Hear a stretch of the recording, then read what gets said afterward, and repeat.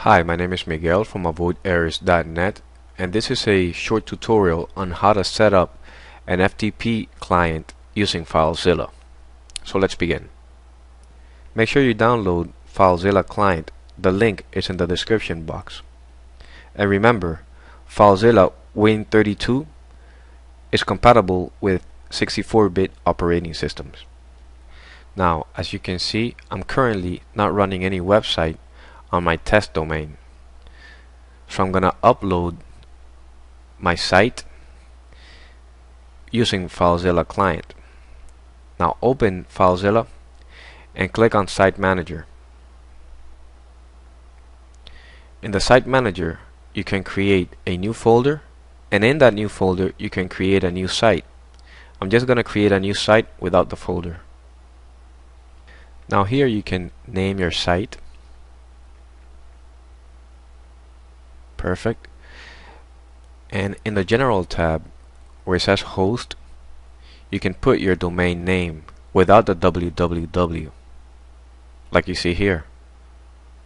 You don't need a www anymore. Port number 21, and leave protocol and encryption as is, unless specified by the hosting company. In the logon type, select normal, and then type your username and password. Now, if you click OK, it will save your settings but will not connect. If you click connect, it will save your settings and connect to the remote site. Directory listing successful. Perfect. Now here is my remote site and my local site, so I can look for my website from here and just drag and drop it into my root folder here. I'm gonna minimize this because I have my folders in my desktop, so I'm gonna drag and drop my website into the root folder. I'm gonna select all the files in there and then drag it into the root folder. Perfect. Directory listing successful again. Now I can go back and refresh the site, and my site should be running.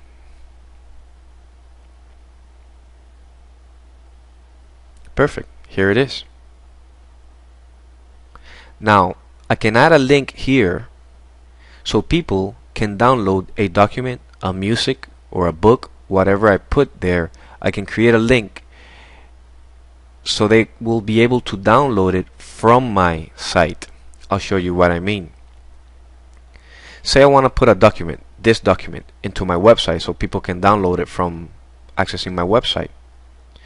I'm gonna drag and drop it into the forms folder so I can keep things organized, and drag and drop it into my root folder in my website.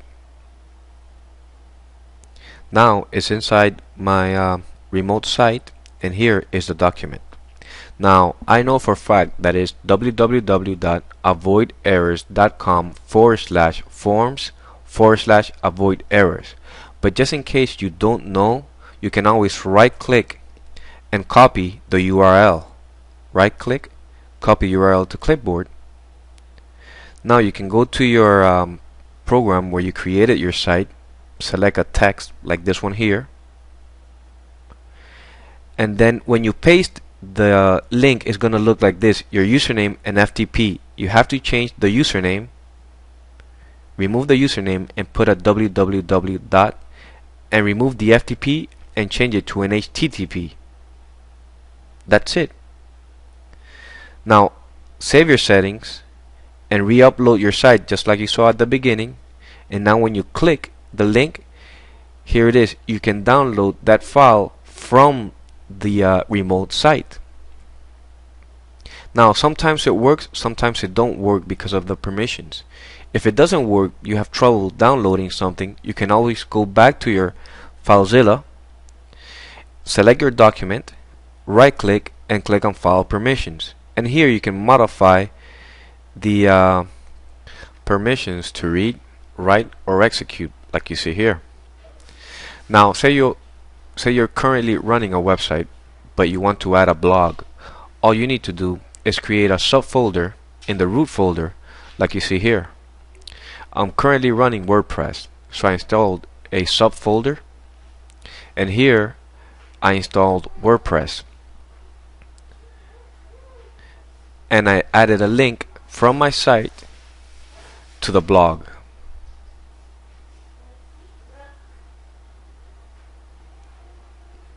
To access the blog, all you need to do is type / and the name of the subfolder, like you see here.